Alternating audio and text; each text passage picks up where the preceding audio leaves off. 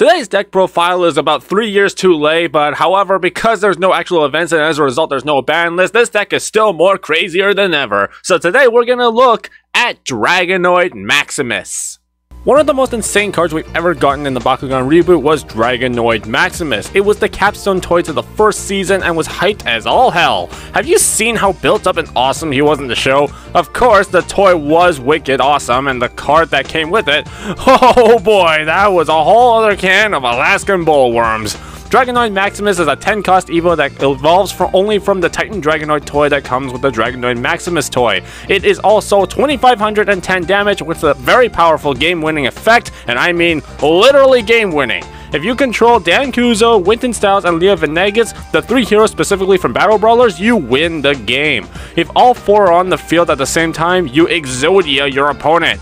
Dragonoid Maximus is the first and currently only card to ever have this instant win condition.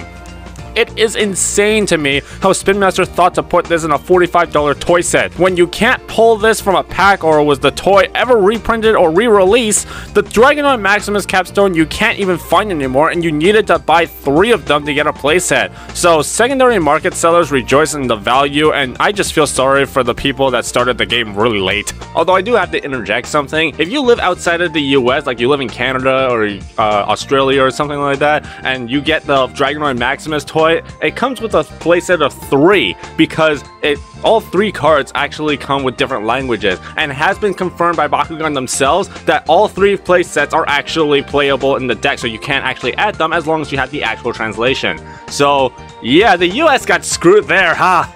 Now, that's not to say that Dragonoid Maximus is totally busted though. There are some weaknesses that it has. Dragonoid Maximus can be pretty slow to set up because you require a total of 4 cards to get into play. Even then, there is no guarantee that you will achieve it because of the life decking in this game. Your heroes might end up in the drop zone before you get the setup in your hand. Dragonoid Maximus and its setup potentially takes up 30% of your overall deck, which doesn't leave you with much options, and a lot of the options you have are going to be dedicated to bringing out Dragonoid Maximus's win condition faster, all while your opponent is going to slowly chip away at your life, and there is little to no protection against it. Cards that destroy or control heroes, as well as Evo destruction cards, are going to be very strong against this deck, though the odds of you running into those are a little slim, so that might not be a thing you have to worry about. Not to mention, since you need Dan, Winton, and Leah in your deck, it has to be specifically a Pyrus, Ventus, and Chaos deck, which can restrict your comfort options. Now, despite its flaws, Dragonoid Maximus can still have a strong showing, not always having to rely on the big guy, and that is depending on how you approach the deck. And the first step towards your path of annihilation is the Bakugan you use. The first one, obviously, is Pyrus Titan Dragonoid, which comes with the Dragonoid Maximus set, so no need to worry about hunting that there. Dragonoid Maximus will only evolve from this Bakugan specifically. No ifs, ands, buts about it. So you absolutely need this in your deck. But at 703, bringing Orange Shield and Green Fist, it's still not bad.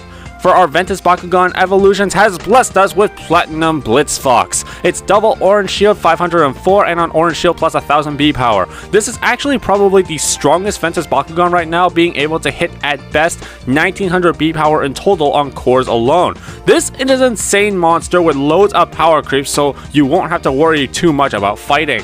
And finally, for Chaos, we're using Chaos Ultra Fenneca, an 802 with Orange Shield and Green Fist. Fenneca's Ultra toy actually is able to pick up 2 cores when it lands on its back, and if you get the technique right and roll it the opposite way of how you are supposed to roll it, you will likely get that double core and hit big numbers. So yeah, these 3 are the lineup, but you can use any other 2 Ventus and Chaos Bakugan you want. It's up to you.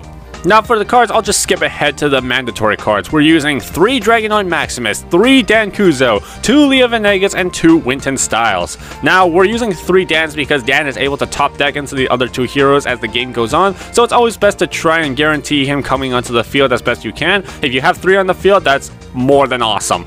Leah and Winton is a decent run 2 of because Leah is an expensive 10 cost and Winton might end up energizing your heroes. So try to prioritize Dan so you can top deck into Maximus pieces without paying the 10 cost, and if you top deck Leah, you can use her effect to get Winton and immediately have your 3 heroes set up.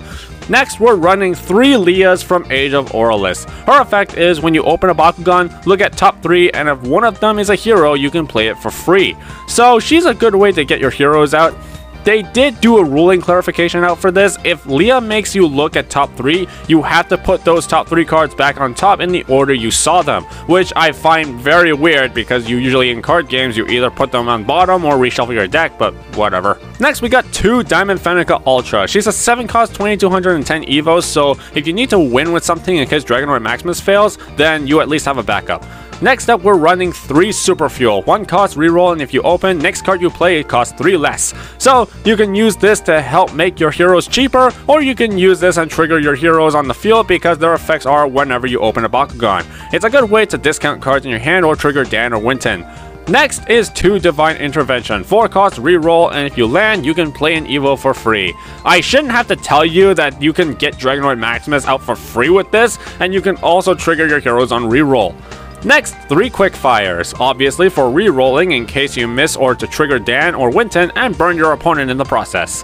Next up, 3 The Sky's Hymn. 1 cost, look at top 3 cards, put them back on top in any order, and if you're holding more cores, draw a card.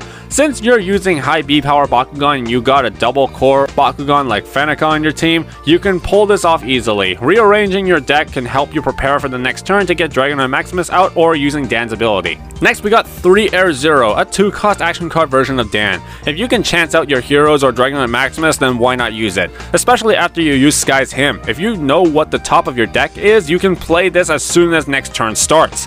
Next, we're running 2 Song of Fire for 3 cost plus 5 energy to your energy pool. So you can use this energy to get out Dan and Winton, make Leah and Dragonoid Maximus half off. It's good to use energy ramping in this deck since a lot of cards turn out pretty expensive. Next is 2 Moxify Couple Beam. 1 cost minus 500, might as well put up some sort of a fight if things get sticky. Next, 3 Lights Courage, 2 cost plus 400 on Domination plus 800. Again, you will probably need the reserve power in case you get in trouble. Now for flips, we're using 2 Luck Aura. 4 cost, play a card from your hand for free. If you Song of Fired and you did nothing with it, you can use this to get your stuff out for the next turn. You can use this to get Leah or Maximus out for a 4 cost, it can come in handy. The downside is it doesn't stop attacks, so be careful with it. And finally, 2 Tiger Reflex, 4 cost, stop non-Ventus, and Turbo, it's free. If you have Winton on the field, you can probably get the Turbo off, especially if you keep ramping with all the rerolls you got. So yes, this is practically what the deck looks like, and this is the overall design of your deck. As you can see, there is a lot of reroll cards, primarily to take advantage of the wording of when this Bakugan opens. So you can recycle abilities like Dan and Leah to help you get your Dragonoid Maximus combo off for Exodia win.